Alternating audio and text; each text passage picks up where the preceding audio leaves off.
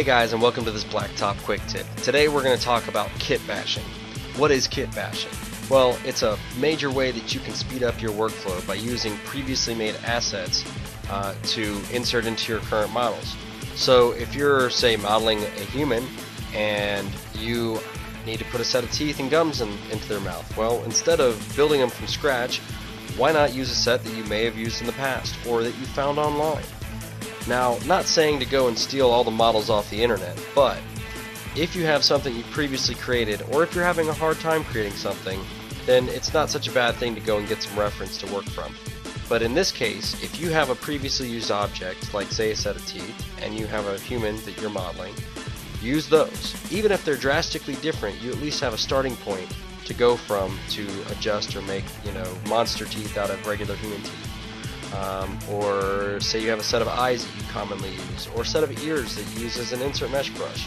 Now ZBrush has a lot of these tools built into them. If you look into your brush palette and you go to any one of the insert mesh brushes, you'll see all of them here. There's the insert mesh brush for body parts, and if we open that up and hit the M key, we get a whole list here of all the different body parts that we can insert into our mesh.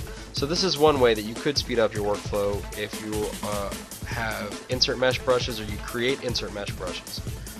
Another thing that you can do is having pre-made assets to speed up workflow for practice. So in this case I have a blank bust here, and I use this for speed sculpt, something that I use as practice to get faster in my organic sculpting. So this bust here is a great way to start quick and not have to worry about taking a sphere, or making it a polymesh 3D, then dynameshing it.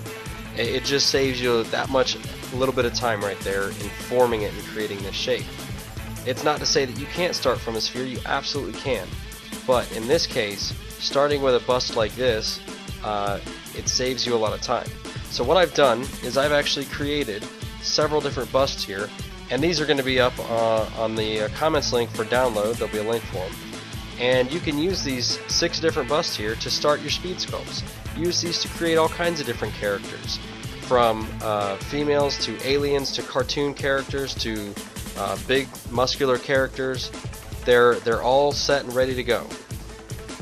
Thanks for watching this quick tip. I hope it helped out. I hope you guys download this and use it, and please give us feedback for more awesome quick tips and more videos. Subscribe, like us on Facebook, and follow us. Thanks guys, and we'll see you in the next quick tip.